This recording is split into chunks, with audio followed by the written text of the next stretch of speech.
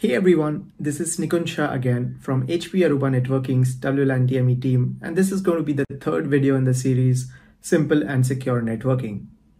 In the first two videos, we saw how to bring up your branch firewalls and how clustering works. Now, in this video, we will see how to protect your branch with some basic policies that should be set for every branch by default, and also see how IDS IPS engine works. We'll start off by creating an alias for a branch DNS server, which will be later used in one of the policies. Navigating to Policies and Applications and Network Aliases, let's add a new alias and call it branch DNS, and then add a user rule by specifying the DNS. In my case, it's Cloudflare DNS, so it's just using 1.1.1.1. It could be anything in your case. Next, we'll create a new role called branch user, which will be assigned to all the users connecting on VLAN 200. After this, we need to assign some policies for this newly created role. This could be under security and selecting my newly created role. Now, we see there are two policies that are already present by default. Let's edit the global SACL policy, and this will be applied to all the roles that are present on my gateways. Some very generic rules that should always be denied at any corporate office should be added here. We'll start off by creating a WebCC rule to deny botnets like this. Similarly, I'll add a few more in the similar fashion, and eventually the list will look like this. After this, let's add a new policy that will allow basic network services. I'll click Add next to the policies here and create a network services policy. Under rules for this policy, I will add access to DHCP service. Second rule to add here is to allow DNS service to the branch DNS alias that we just created in the previous step. So for destination, I'll select network alias and destination alias as newly created branch DNS alias. Now, apart from these, I will add a few more policies that will protect my branch against rogue and unsolicited DHCP and DNS servers. You can pause the video here and take a look at all the policies and add them in your setup. Next policy to be created will allow traffic to the internet or web in general. We'll call it web traffic and add a rule by selecting the service as WebCC and permit. This alias will cover all HTTP and HTTPS traffic by default. Now, by default, it is an implicit deny all at the end if nothing is mentioned. However, some network admins may choose to add a separate policy for their sake. That sets all the policies for the users that will be connecting at a branch. Next, we need to assign this role to the user VLAN, for which we'll navigate back to roles and add a new role assignment for user VLAN 200 and the initial role as branch user.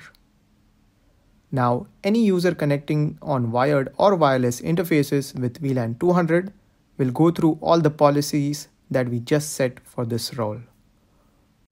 Next, let's look at the Gateway IDS IPS feature and how it can help us add another layer of protection at a branch.